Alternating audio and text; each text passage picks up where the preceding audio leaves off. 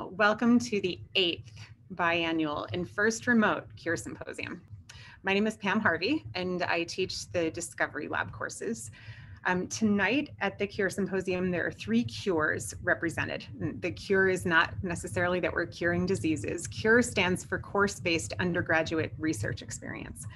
And the 3 courses are the Phage Genomics Lab, the Drug Discovery Lab, and the Cell Biology Lab. There are more than 300 of you presenting your research today at the Cure Symposium.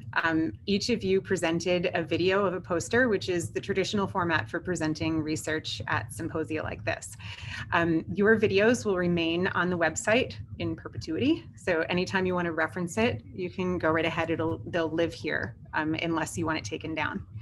The research that you performed spans the fields of molecular biology, microbiology, drug discovery, cancer biology, and this symposium is intended to highlight your efforts and to celebrate your achievements of this semester.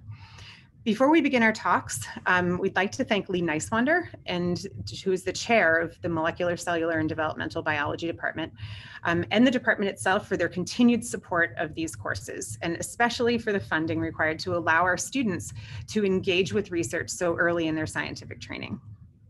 At this time, I'd like to turn things over to Dr. Christy Fillman, who will introduce our first student speaker of the evening.